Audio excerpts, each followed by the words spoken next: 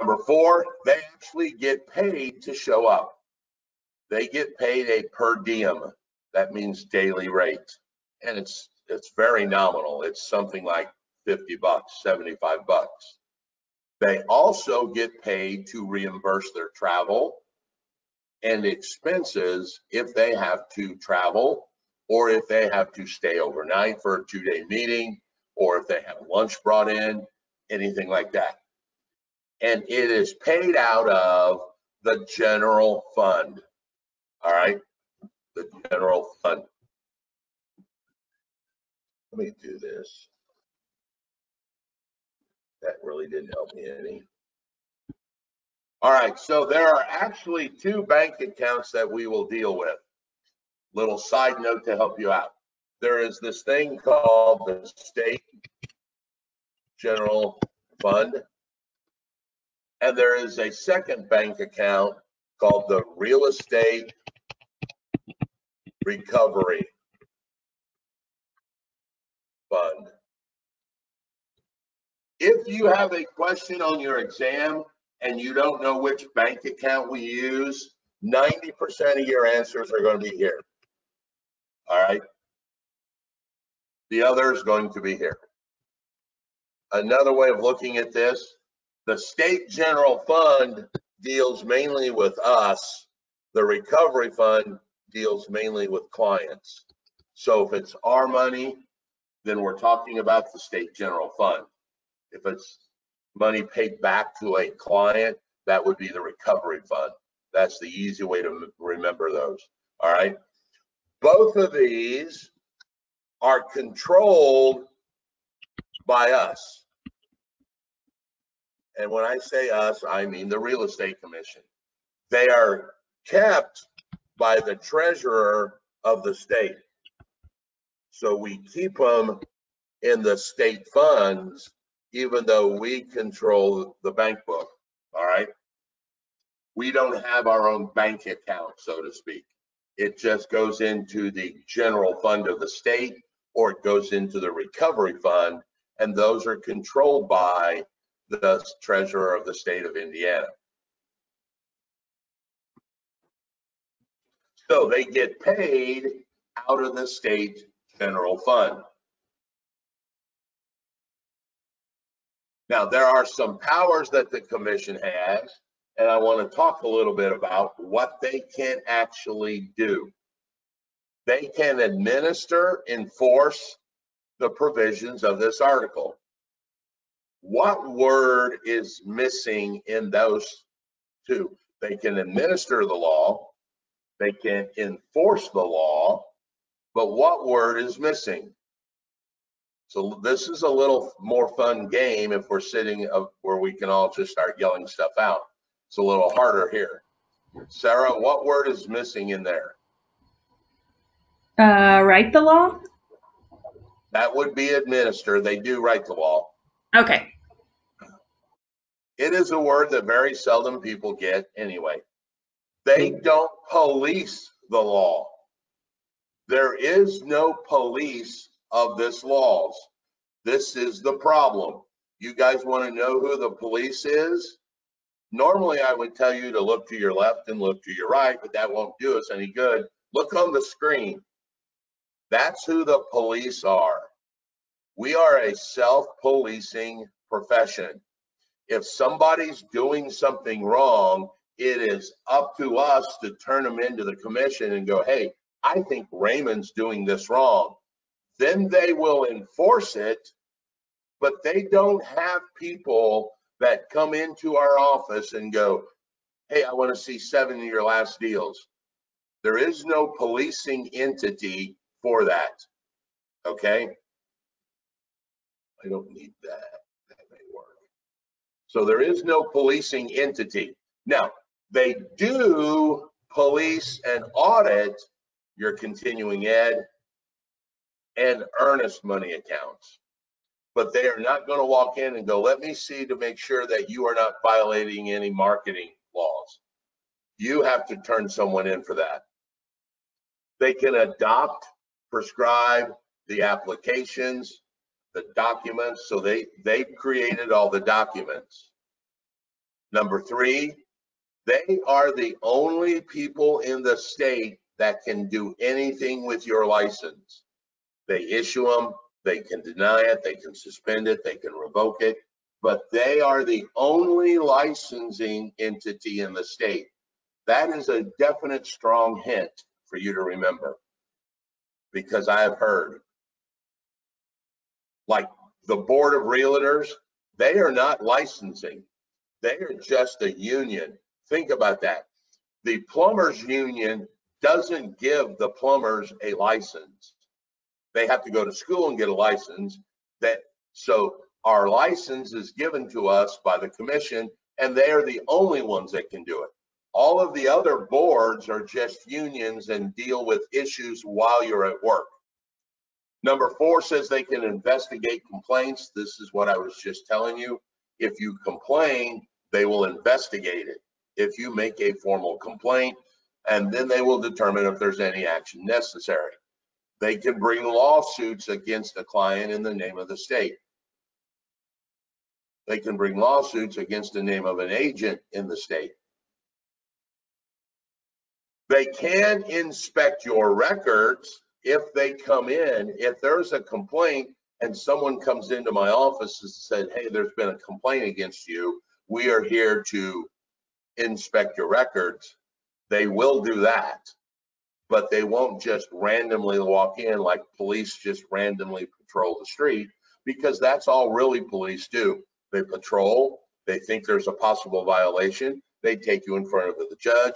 The judge says you're guilty, not the cop. Same thing here.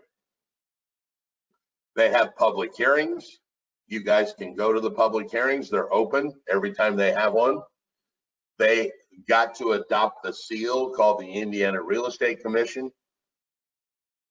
They can utilize anybody necessary to enforce these articles. I have seen prosecutors used.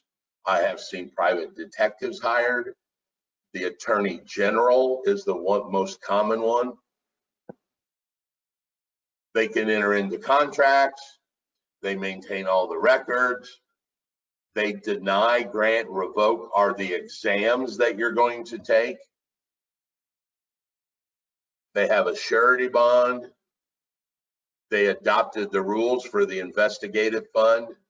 That's to come out and look at your earnest money or your CE.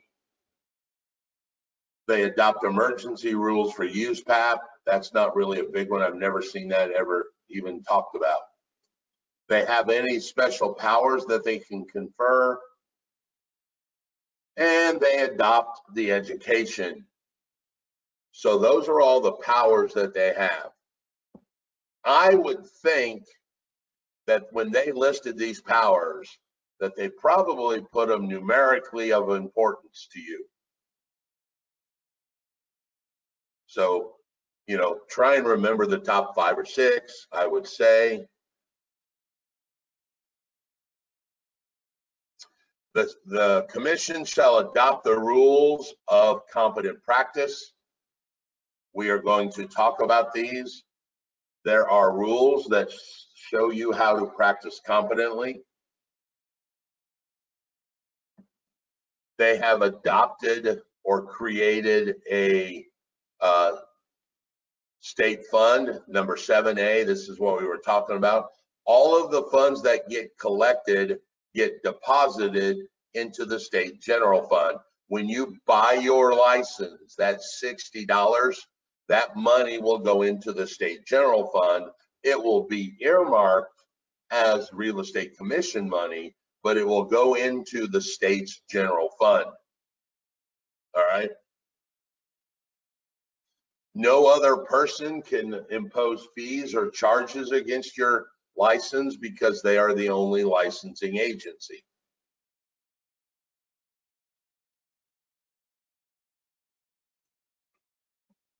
All right, so that pretty much covers a lot of what the agency does.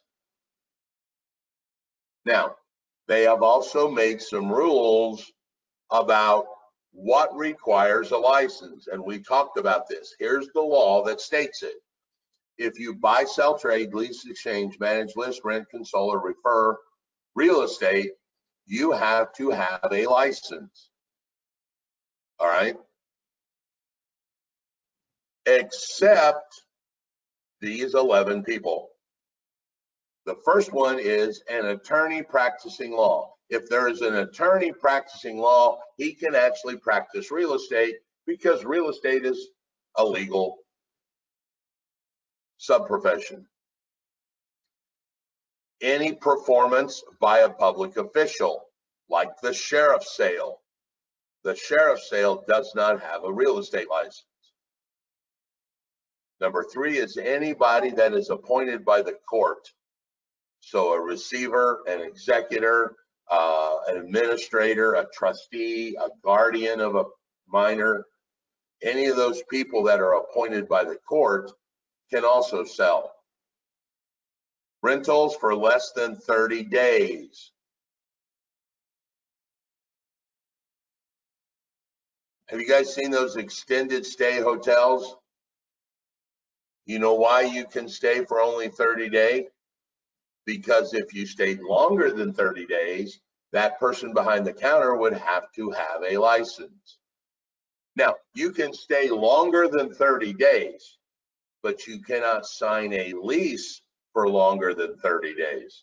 So at the beginning of each month, you would go down, sign another 30-day lease, stay the whole month, go back to the beginning and sign another 30-day lease. If you signed a 6-month lease from the onset, that is a license required activity. Let me move these so I can see what we're talking about. Number 5, the rental of apartments owned by an individual or supervised by a licensed broker. You guys have ever heard of, is it Dorf downtown, Dorfman Property Management? They actually have a license. A person that is employed by them can do what they do because they are employed by a licensed professional. I feel like I'm not doing a very good job. Are you guys doing okay? This is a lot. So what this is saying is, if a person has a license, like a property manager, and then there's a person underneath them that is employed, that's the key. It is employed. They cannot be a subcontractor. They cannot work, independently. They actually have to be an employee of the property management group. Cameron? So this would be like the maintenance person or something for the property manager? Yeah, if the maintenance person was employed by a property manager, he could potentially show that property because he is supervised and employed by a licensed person. Okay. What's the one downtown? Van Roy. Carl Van Roy. That's a good example. That's a downtown one. He is a licensed agent or broker, and his employees could show a property. Now, I want to jump to, what was that, number 5? I call that the Van Roy rule. Look at number 8. Number 8, acts performed by a full-time salaried employee of the owner of the property. I call this the Simon rule. Those guys that lease out the mall are also not licensed, but they are employed by the owner of the mall, Simon. So number 5 and number 8 are very similar, but understand there's a slight difference. Carl manages property for other people, and he can do that because he's licensed, so someone working underneath of him can do it as well. Number 8, the people that actually work for the owner of the building, Simon, don't have to be licensed either. So if you owned a rental and you had a full-time employee working for you, they in fact wouldn't need a license either because they would be working for the owner of the building. So 5 and 8 are very similar. 6, license, if it's referred by another state, you can pay them a referral as long as they are licensed in that state. So this is the referral business. When someone comes up from Florida and an agent calls you and says, I'm sending you my client, and you can pay them a referral fee without and they wouldn't have an Indiana license because they are licensed in their state. Number 7, anything performed by a person that owns the property. This is that for sale by owner. Remember, disposition is one of your rights. So therefore, if it's your property, you don't need a license. You want to rent your own property out, you don't need a license. You want to sell it, you want to buy for yourself, you want to do a 1031 exchange on it, all of that, because disposition is one of your rights. Number 9, a licensed auctioneer can sell real estate at auction without a license. He would have an auctioneer's license. Just like you, he could not broker the real estate without a brokerage license. He could auction it. Just like you can broker it, but you can't auction the property because you don't have an auctioneer's license. I see a lot of auctioneers now getting their license so that before the auction, they'll try and broker it. And if it doesn't work, when they go to the auction, they will sell it at the auction.